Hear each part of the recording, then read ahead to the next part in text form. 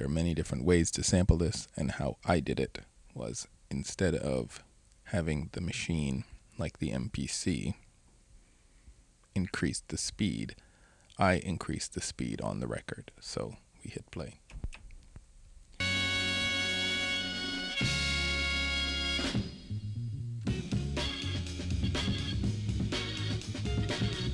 A charming, beautiful tune. All right, let's just get to the funky part.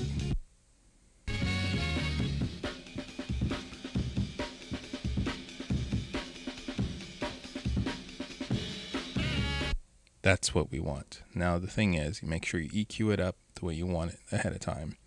My record player has a really good pitch correction, so here we go.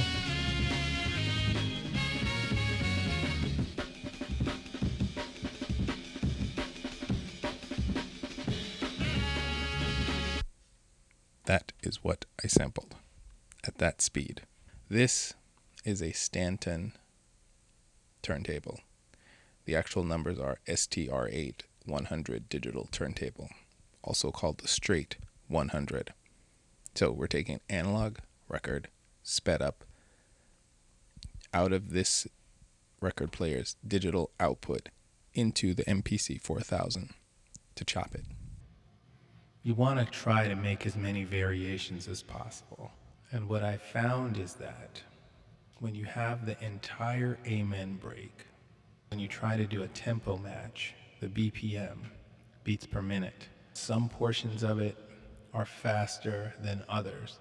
So, and you don't have to do it this way, but this is what I do. I find a portion of the break and loop that.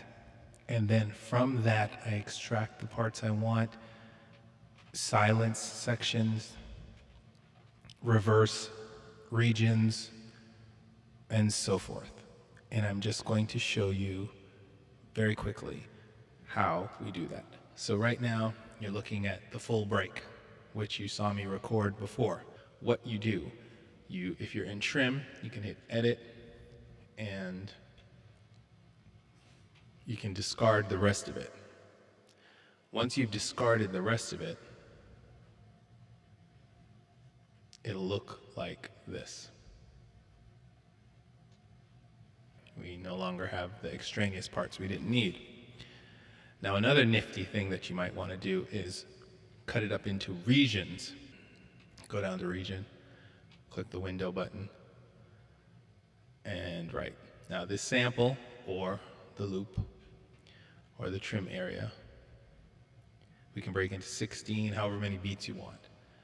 What I do is I tend to break it into 8, right? And what happens is when you do that, you see the 8 there. Then when you click BPM, you'll see the tempo.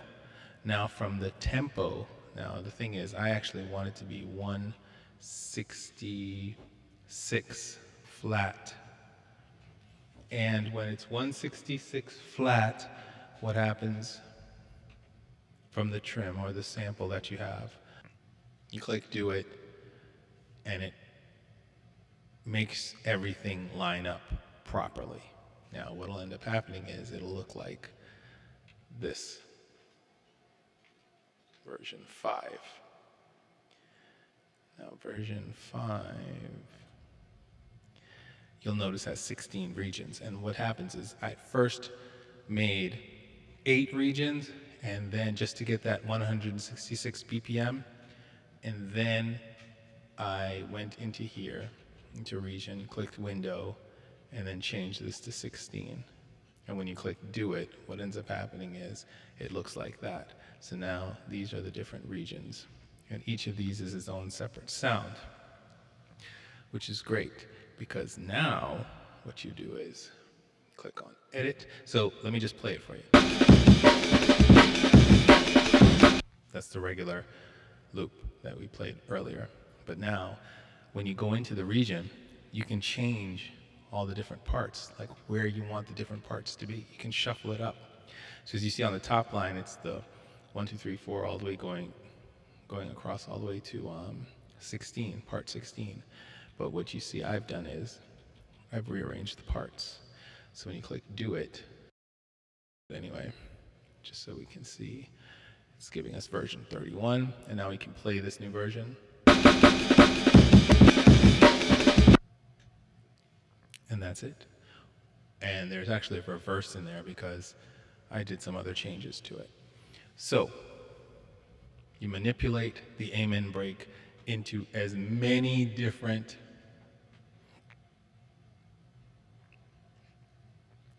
versions of it as you can. All right. Now what? Now we want to put it in a program. Right now I've made many different programs already, and each of them has a slight difference to it. But what you're going to need to do on this screen that's important is I'm just going to create a new program, just a new sequence, just so that you can see how this happens. So if we go to program, right now in this program, if I click assign in 1, this is where I have my amens, right, the different versions.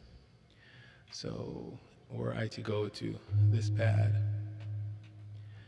and I could put, you know, the last one we just did, which was like 32, I think. Program.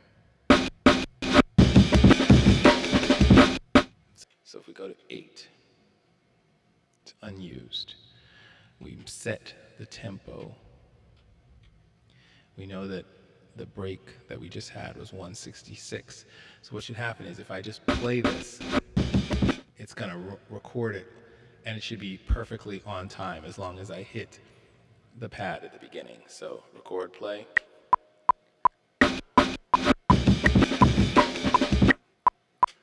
Okay, that just happened to be 2 bars. So let's listen to it.